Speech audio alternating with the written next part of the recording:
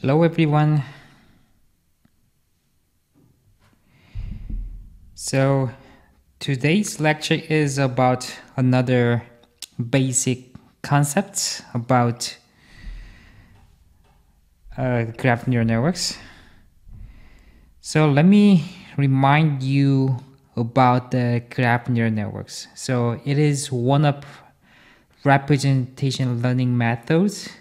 So we take the input graph data, which is composed of set of vertices and set of edges, and the output is low dimensional representation.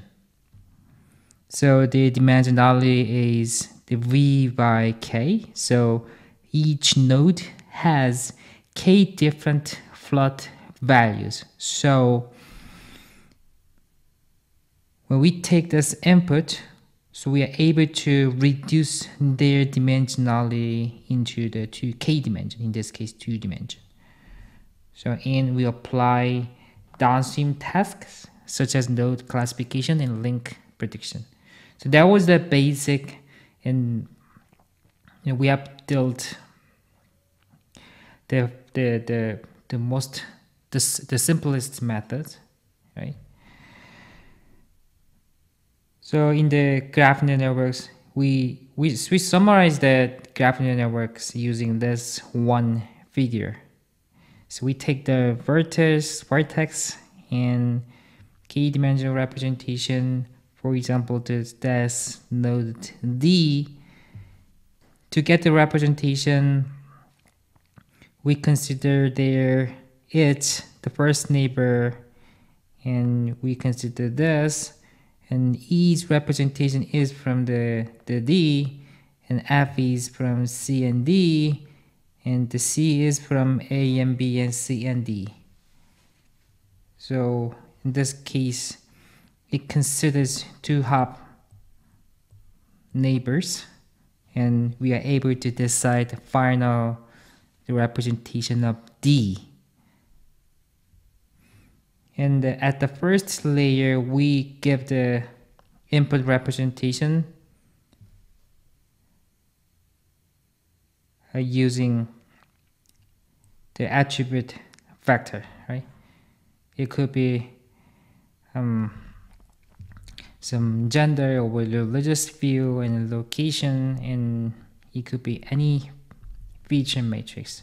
And we also assume that all the attribute matrix, the attribute information should be available before the learning. So that was the precondition for the particular GCN. So we also have talked about the generalized version of GCNs. So it takes the previous layer's representation in neighborhood function. So neighborhood function could return the nearby neighbor or random walk or any others. So it depends your data set. So it takes input for the first layer, the attribute vector, and from the second to the final layer, we get the input representation from the previous layer's representation, and we average and we transform the self-embedding and send that information to the weight matrix and the activation layer, and we decide final representation. So because we talked about it, and we also reached to another generalized presentation. We aggregate nearby neighbors and we combine with the self node.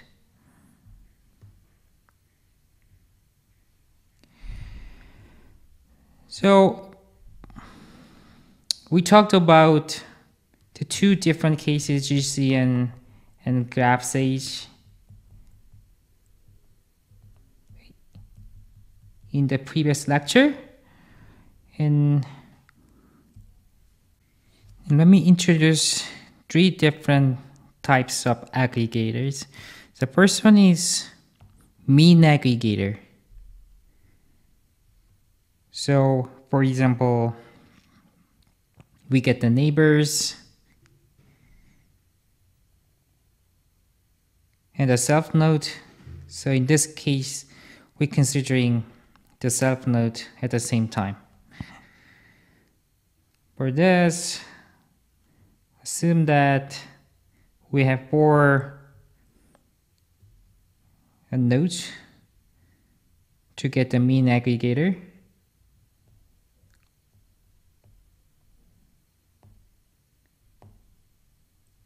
Assume that this is the dimensionality about the representation, for example D, and this is the 4 node. So assume that we're considering the 4 different nodes. We get some float value from the previous layer, and at first we get the mean.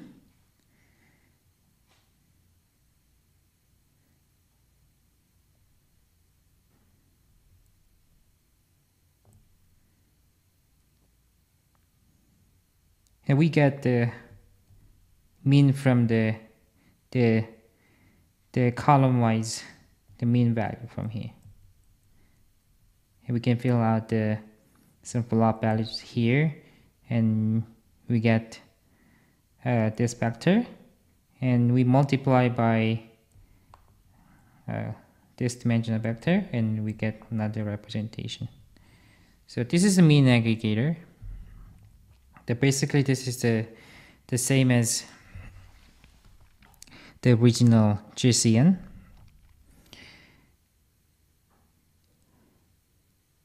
And the pooling aggregator, so in this case, we utilize the max pooling. For the max pooling, we just, instead of comparing the mean value from each column, we take just maximum value and assign this. And maximum value, assign is, assume that this is the maximum value in this candidate, we assign the maximum value. With this way, we get another d-dimensional vector and multiply by the W pool, and we get the final, I'm sorry.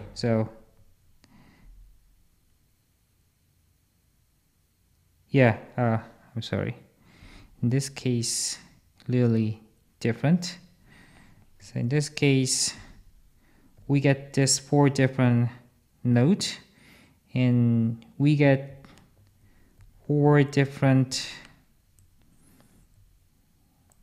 d-dimensional vector, and multiply W pool, and then another d-dimensional vector we get, and we take the maximum value from each corresponding positions, right? Consider this and this and this and this, we assign here. Consider this and this and this and this, we can assign here. Something like that.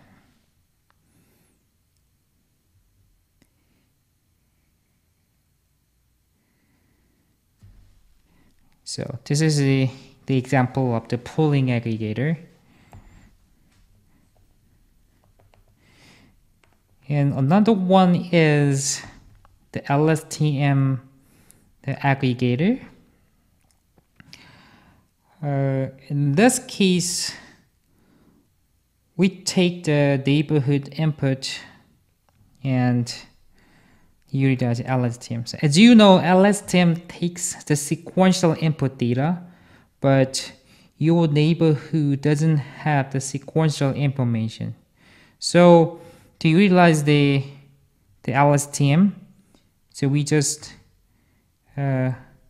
randomly pick the neighbors and make the instantiation about the the random some 1 second. So which means assume that we have 4 different neighbors. Their order was 0, 1, 2, 3, and by randomization at the first epoch we put 0, 3, 2, 1.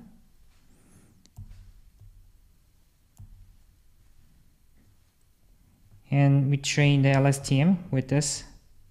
So with this, this represents just index. So in this case, we get the 0, 3, 2, 1, and here the row come to here, and here third one come to here.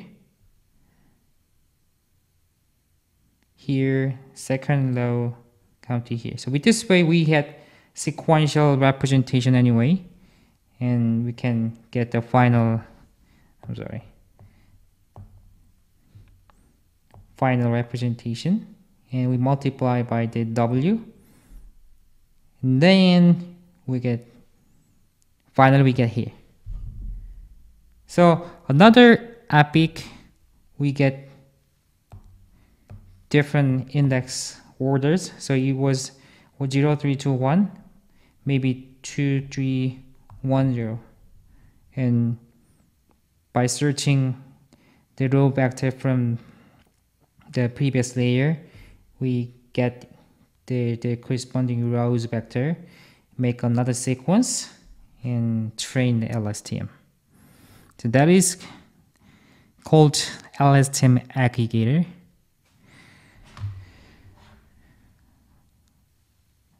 And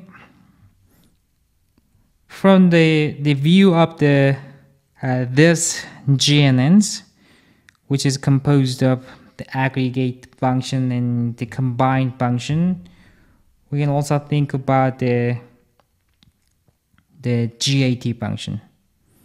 The GAT is the shortened name of the graph attention network. For the GAT, to decide the node V's representation at layer K,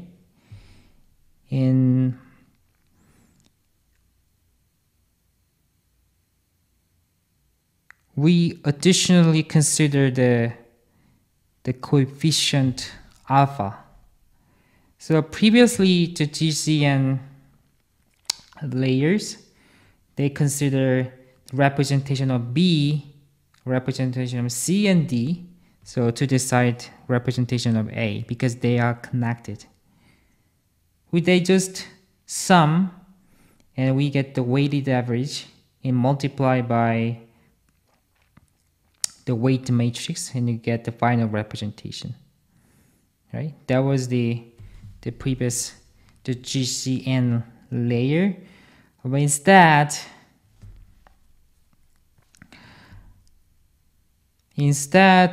we have this coefficient, not just average or just sum the information.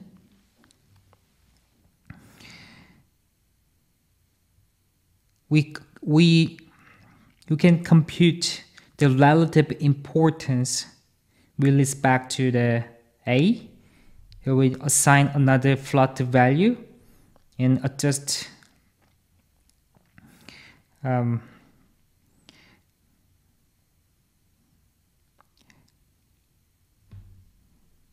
control the summation function.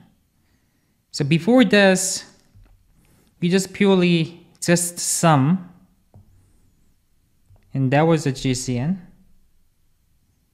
this case, we may assume the all alpha is the alpha is equal to 1.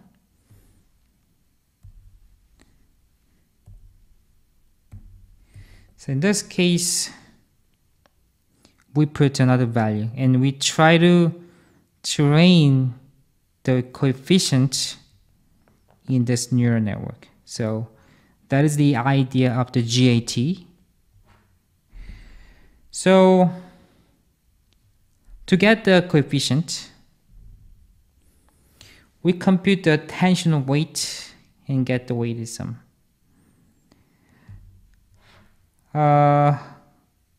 So yeah, the same sentence, right?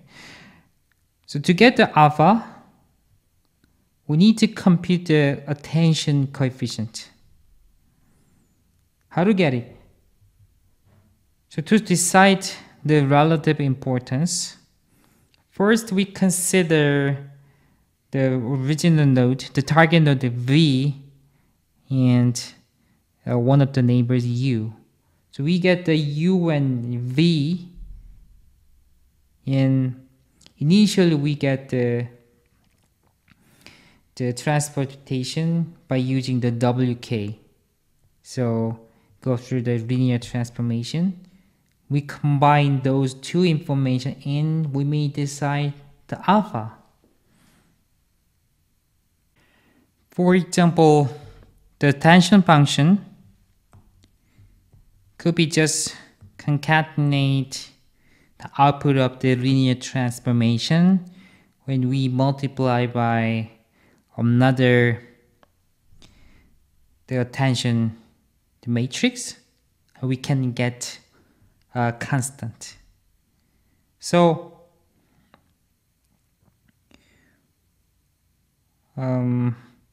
this h uk minus 1, it corresponds to, for example, d-dimensional, and by having the multiplication in their output still corresponds to the d. By concatenation, we have 2d dimensionality, and this WATT is the same 2D, the size, the one-dimensional vector. So I mean, it is 1 by 2D, it is also 1 by 2D. And we compute their 2D by 1. So when we multiply these two vector, and we get one constant, right? This is the EVU. So each node pair, we get one constant. It decides relative importance. And we can summarize these information considering this alpha, and we can decide the final representation of node V. And then using EV, I'm sorry, so we still going to the alpha, but not yet. So we get the EVU. Using the EVU, we normalize by considering all the neighbors EVU. So in this case, we have three different EVU, right? So E, A,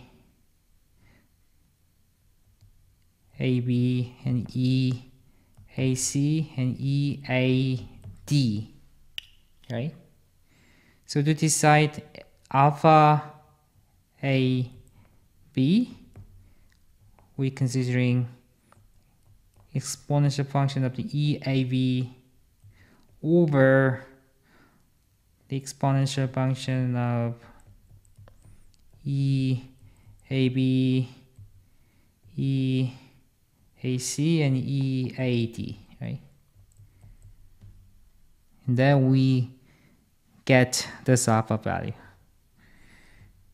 Now we get this.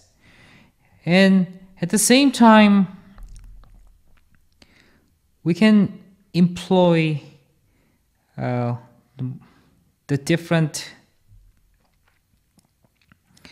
multi-head. So multi-head attention means we get three different the coefficient value, which means we have three different the attention the matrix the attention vector actually. And we also can get different weight function actually, so it should be K1. So this should be different for the attention head. So the meaning of multi-head attention means we have in this case we have three head attention, so which means we have three sets of trainable variables.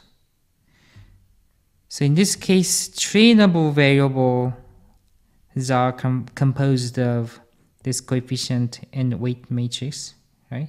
So we define three sets of these trainable variables, and we get the different results of the output, the representation, and we aggregate once again, and then we get final representation of the V. So this makes you to learn more the diverse representation to decide the A. Compared to considering just one set of trainable variable, and we can train different aspects about the neighbor. So depending on your class labels, for example, when you are trying to identify the gender of the node, and then the boys' communication patterns and girls' communication patterns are different, right? When we have single trainable variables, it is difficult to represent, difficult to have just single aggregation pattern. But by having the two, for example, two sets of the trainable variables, it's likely to get the boys' communication pattern, the boys' the trainable variables for boys and trainable variables for girls.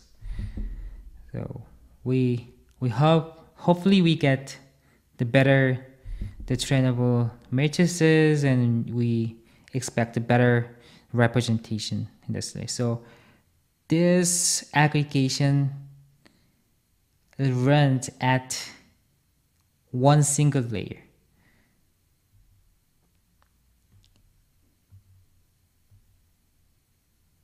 So in the previous, the generalized GNN in here,